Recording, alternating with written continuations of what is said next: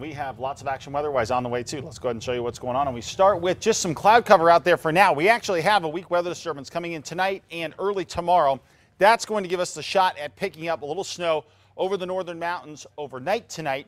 A few inches, definitely a possibility there. And we'll show you some of the cloud deck dropping and some snow starting to roll in as well. Here's a shot from Durango Mountain Resort where they've had clouds in and out throughout the afternoon hours and some snow showers out there. Not anything that's a big deal at this point, but we are going to ramp up to much more interesting weather coming up throughout the weekend and into next week. As far as what's going on right now, a few radar echoes over portions, especially of Colfax County and out to the west as well. None of this is going to be a huge deal, but if you get up into some of those real high mountain areas, we could grab a few inches of snow throughout the night tonight. Temperatures at this point still fairly mild, 40s and 50s to the north. Down to the south, 40s, 50s, and 60s there. Looking at satellite and radar, our weather disturbance is dropping down here. And it's just going to curl on through the state overnight tonight. So as it does, we get that shot at grabbing a few showers here, and then we get into the bigger storms coming up beyond that. So look for mild conditions into tomorrow with temperatures in the 50s. And again, a few clouds out there as well. Warmer as we get into Friday, and then the storms start to come in, the bigger storms. The first one going to drop in out of the Pacific Northwest and slide through the northern third of the state throughout the day on Saturday, so mainly a mountain snowstorm there. As far as the next storm system goes, that one drops in coming up for Sunday into Monday. This one will take more of a southerly trajectory, and this will have a chance to deliver more scattered showers in the valleys and, yes, more mountain snow as well. Could get the southern and east mountains into this mix too.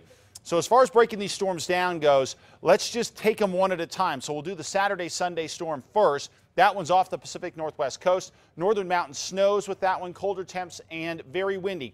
Bust potential on this pretty high simply because I don't think it's going to affect a huge area of the state. It's mainly going to be those northern mountains and especially the southwest facing slopes.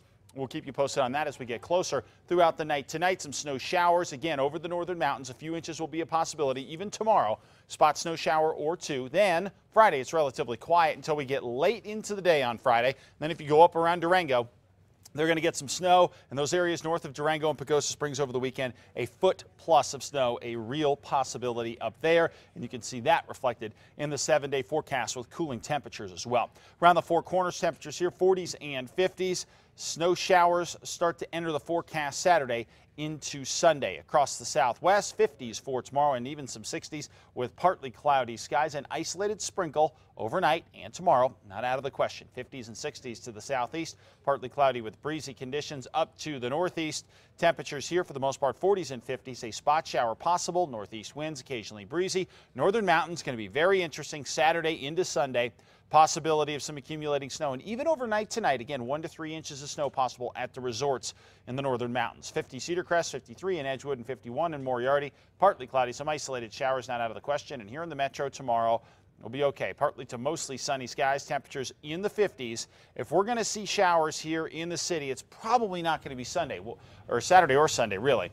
It's probably most likely going to be Tuesday. We'll keep you posted on that as well. All right, thank you, Mark. Sports is next.